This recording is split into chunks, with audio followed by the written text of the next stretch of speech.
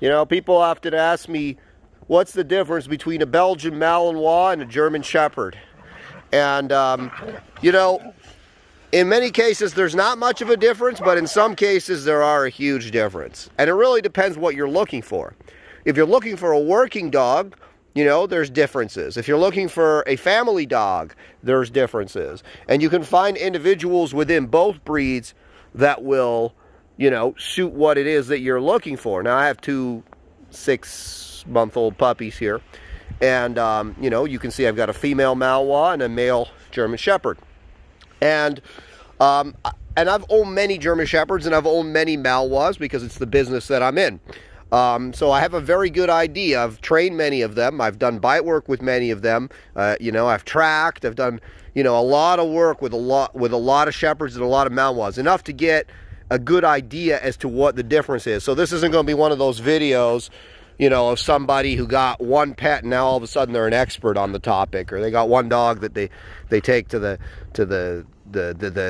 dog club once a week and now all of a sudden they're an aficionado. This is based on a lot of experience. So in short, you're going to get generally more intensity. You're going to get generally more intensity with the Malinois. But you're also going to get more neurotic behavior, you know, and they've actually done, you know, studies on Belgian Malinois, and they've studied their, you know, genetic makeup, and they've found that there's a gene in all Belgian Malinois that work well, and it's a gene for neurotic behavior. Now, that gene does not exist apparently in the show dogs, right? So the Belgian Malinois, yes, I know, it's unbelievable to me too, but there are some people that actually breed these dogs for show, for AKC shows or CKC shows, and these dogs don't have that neuroses gene, so they're no good for work, and they're not really a real Belgian Malinois, but, you know, they look pretty, and I've seen a lot of them. They tend to be shy and a little bit insecure, and they're just not good family dogs, and definitely useless for work, so in I would never recommend those dogs. Now, the Belgian Malinois, they have this gene for neuroses, and you can see it often, right? Like in the way that it manifests with the dogs. You know, really, it's very. And you could ask, hey, why in the hell would anyone want to breed neuroses into a dog? Well, think about it. A lot of the tasks that they need to do, you know, being neurotic really helps. You know, it's like, I got to find the drugs. I got to find the drugs. I got to find the drugs. I got to spend 8 hours every day looking for drugs. Okay, well, their neuroses is going to help if you channel it and point it in the right direction, you know. You know, whether it's a competition obedience dog. Hey, boys, girls, calm down. If it's a competition obedience dog, right, obviously, being neurotic is going to help. I have to heal. And that's what you'll find with the Malinois, especially if you're doing competition obedience, if you're doing bite work. You know, once they learn something, especially if you're smart enough to teach them that thing the right way, they generally are really good at repeating that behavior over and over again with not a lot of help required. Right? Whereas, and by that I mean, like, you don't have to wave the ball in their face to get them to do it. Like my last competition dog, Bastion, and I'm sure you've seen videos on him if you follow me, no longer with us, R.I.P. Bastion, you crazy bastard. But, you know, he was like that. Like, when I went on the trial field, I didn't have to worry about building his drive. I literally would just say, you know, foos, and immediately perfect healing, like you know, and head up and tail up, and you know, and that wasn't due to, like, you know, crazy special training that I did. That was just how he was, because he had that neuroses that had been successfully attached to the behavior of focus healing.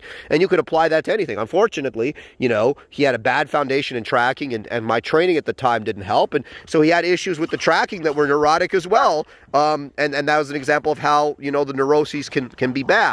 So anyways, I think we kind of went off track a little bit. But suffice to say, Malinois are more intense, and they're more sensitive. So they're less forgiving of training mistakes. So whether you're looking for your next police canine or you're looking for your next competition dog, you better know what you're doing if you're going to get a Malinois, because I've seen them taught the wrong thing so many times, right? By the way, those of you that are wondering why I'm just letting this go, I mean, this is puppies being puppies. It's a male and a female, and I don't mind if they do this stuff. There's a line in it. If they cross it, I'll correct them. But, you know, you got to let them be dogs to some degree. Anyways, right?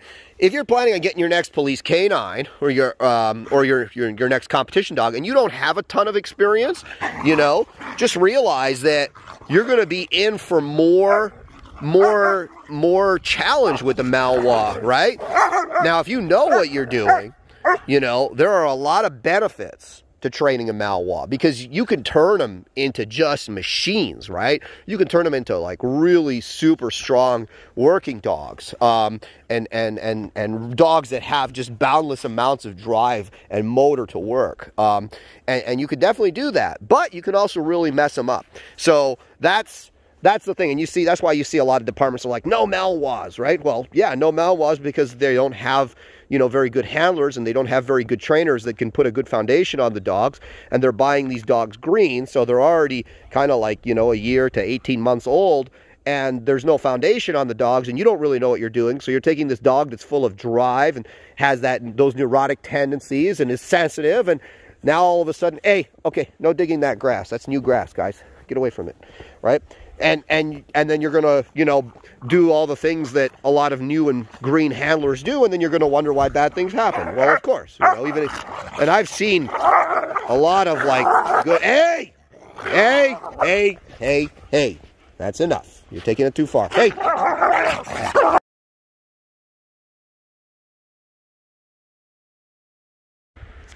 Unbelievable. That'll be enough. And that's what it is too, guys. When you got multiple dogs, there comes a time, hey, when you got to lay down the law a little bit. All right? Hey, that's enough. So, anyways, as I was saying, the Malinois is less forgiving of mistakes, but on the back end, if you know what you're doing and you're able to put a good foundation on the dog, the work that the dog puts out is phenomenal, and that's why people love them. And also, they're really fast to train, and they're really smart. And once you get them pointed in the right direction, you know, generally the payoff is huge. You know, the German Shepherd, more forgiving. That means you can be a ham-handed handler. They're less likely to come up the leash at you. You know, if you don't know what you're doing and you make some mistakes, they're less sensitive, right? But, you know, that they don't really have, like a lot of German Shepherds, especially the working ones, do have some neurotic tendencies, but it's not to the same degree as the Malinois, right? So, hey, come on, we're not going to run on the driveway. Anyways, so the German Shepherd could be more forgiving. Now, personal preference-wise, I've had powerful Malinois and I've had powerful German Shepherds, and a good dog is a good dog. But for me, I like the German Shepherds more. I think they just have a little bit more stability. That being said, I always will have a Malinois 3 here, because, you know, I like the breed. And the best way to kind of describe them is, you know, the Dodge Viper, you know, that supercar has a lot of, for those of you kind of into cars, like that car has a lot of a reputation behind it of being a very dangerous car to drive. And that's because the car is uber responsive, right? Like, if you don't know what you're doing, if you make the slightest mistake, the car will over-respond to the controls, right? And you'll end up spinning out or crashing or whatever. The Malinois is the exact same thing. They're uber-responsive to pressure, to reward, to everything. They're uber-responsive to stimulus. So, needless to say, you could end up getting bit. You know, you could end up teaching the wrong thing. You could end up giving the dog, an irrational fear of something, or an irrational desire to do something if you don't know what you're doing. Again, the German Shepherd's a little bit more stable, a little bit more balanced. Now, ironically, not ironically, but the German Shepherd in this pairing here has more drive than the Malinois, right? He actually has more natural drive than the Malinois, but she still has that neuroses. She's more neurotic than he is, right? So it's an interesting thing, and that's not uncommon to see. Hey, Gage, she's done with that, so don't do it anymore. There comes a time, you know, when they're wrestling that they've had enough, and that's the mistake a lot of people make. Like, these are a male and a female, so I'm not so worried about it, but you know, people will allow it to go and go, and they got 2 young males or 2 young females, and then they wonder why the dogs get to 2 years of age and they start really fighting. I'm not worried that they're really going to fight. Like, when she gets older, she'll probably just kind of push him around, and he'll take it. I can't tell you the amount of times I've seen males kind of take a beating willingly from a small female, and especially the kind of male that would never take that from a male. Like every male I've had has been like that, so I'm not too worried about that.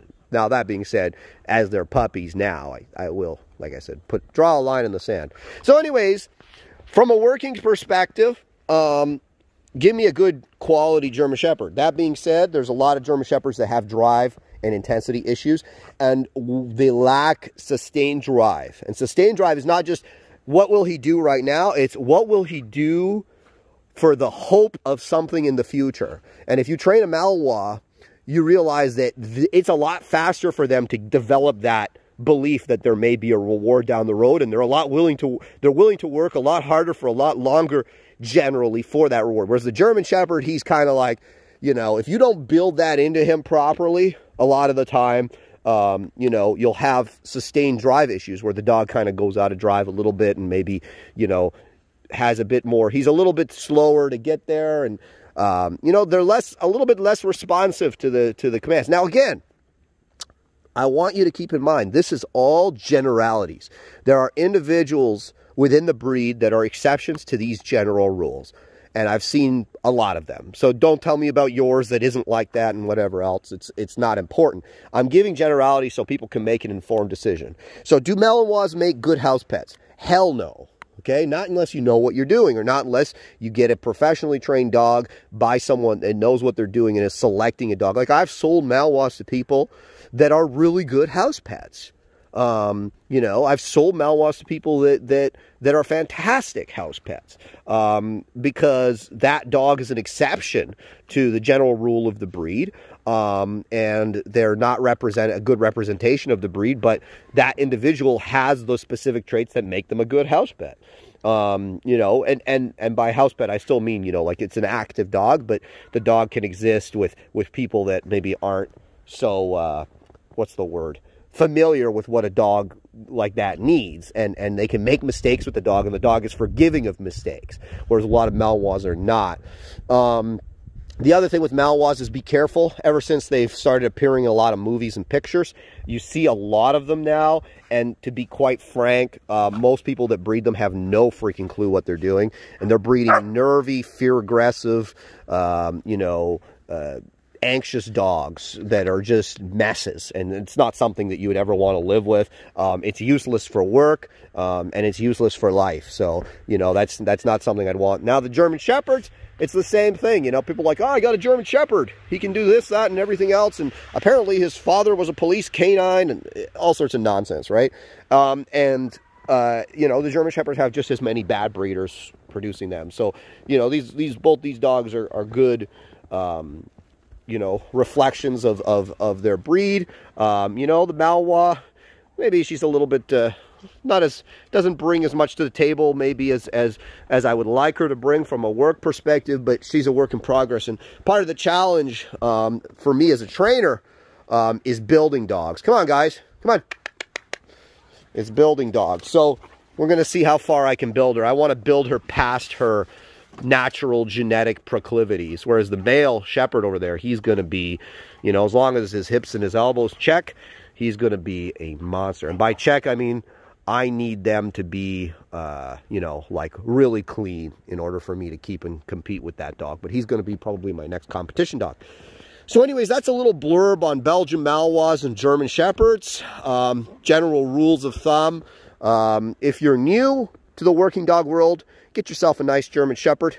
If you're not new and you have some clue as to what you're doing, get a Malinois. If you are an inexperienced person and you still want to get a Malinois, get a female. They're a lot more safe, let's say, in terms of, you know, if you screw up, you know, the females are very soft, and they generally are pretty sensitive dogs. So you're not going to have much in the way of handler aggression from a female.